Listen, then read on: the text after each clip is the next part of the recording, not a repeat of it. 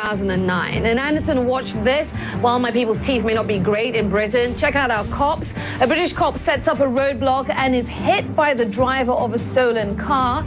Amazingly, the constable got up, check this out, and then he chased down. Yes, he chased him and tasered the thief who tried to escape on foot. Luckily, the British Bobby only suffered bruises from the very nasty collision. That's got to be a good feeling to be able to arrest the person who knocked you over. And to have tasered him as well. I'm sure that added something. That added something. All right, Aisha, time now for the ridiculous.